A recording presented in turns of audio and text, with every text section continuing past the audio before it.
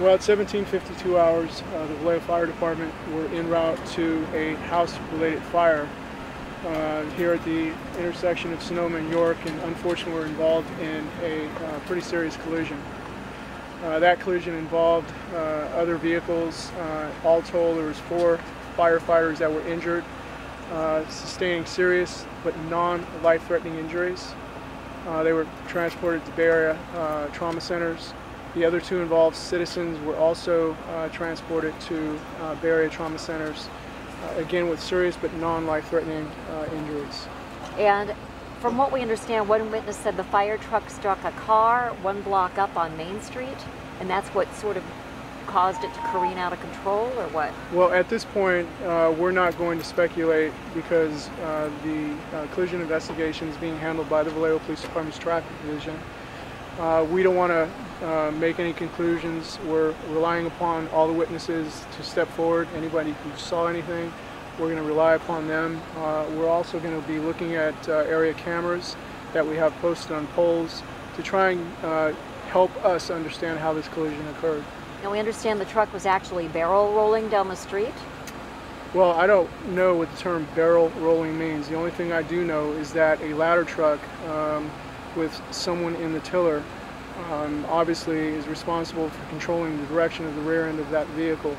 And anytime that it's involved in something like this, it's a very, very difficult thing, I'm sure, to have to do. Although I have no expertise in this, I can just imagine that that particular firefighter, who is well trained and certified on how to operate the tiller, was in a very unfortunate ride of his life. So the truck did flip over numerous times, I guess, taking out signs and all from what we understand? Again, hard to say what the truck did based upon the positioning of that truck right now, which it's on its side. I can only imagine that it probably slid. Again, I'm not willing to speculate if it rolled, barrel rolled, as you've said. Again, this is the very early stages of the investigation, but we'll get to the bottom of how this accident occurred. And our concern right now is with the 4 firefighters and the citizens that were involved, and hoping that they are all able to pull through this. So 2 cars or 3 cars? It's my understanding that 2 additional vehicles. So yeah. The fire engine and 2 vehicles. vehicles? There may be a 3rd vehicle involved aside from the fire truck, but it's my understanding at this point that there's 2. Okay. And anything else, Deborah? Or? Well, we walked up late because, sorry, we were Thank you. in our newscast. Sure. So if I could get you to recap, I would. That's okay. We got it running now. If you could just recap what you can tell us about this crash. Well, what I can tell you, again, at 17:52 hours, the Vallejo Fire Department were en route to a house-related fire when they were involved in this collision here at Sonoma and York. Obviously, based upon the seriousness of the collision itself, the wreckage and whatnot, those that were involved sustained serious but non-life-threatening injuries. There was 4 firefighters on board the ladder truck, truck 21. In addition, there were 2 other citizens involved, potentially a 3rd, that were also involved in the collision. They also sustained serious but non-life-threatening injuries. One of those is the person in the Yukon. That wreckage is right next to the truck. Correct. That was the gentleman who was airlifted? Correct. What do you know about his condition? All I know is that he's in serious condition. Again, non-life-threatening injuries. You know, our prayers go out to the firefighters, to the citizens involved. It's a very tragic set of circumstances involving this crash.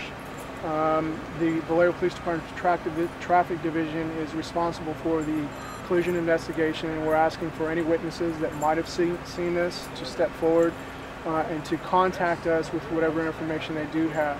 We're going to be looking at all the area cameras that we have posted in the area to try and solicit any type of evidence from that. But this was a case where they're on a call, code 3, lights and siren. It's clearly the citizen's responsibility to yield.